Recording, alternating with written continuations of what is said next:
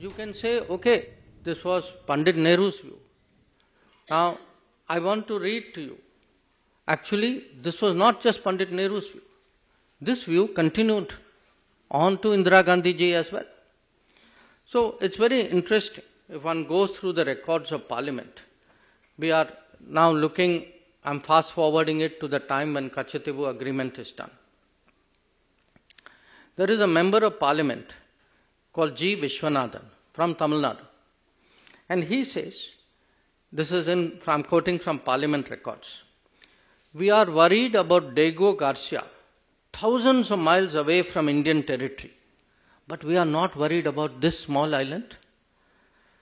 When we speak of it, the Prime Minister, he's talking about Indira Gandhi ji, the Prime Minister is said to have remarked in the AICC meeting that this is a little rock. I am reminded of those days when Pandit Nehru called about our northern boundary as a place where not a blade of grass grew. I would like to remind the Prime Minister that after this historic statement by Prime Minister Nehru, Pandit Nehru never regained the confidence of the country. This is going to happen to the Prime Minister when she says this is only a little rock and that there is nothing to worry about the territories of our country. So, as you can see, this is not just one Prime Minister, whether it was Pandit Nehru or whether it was Indira Gandhi.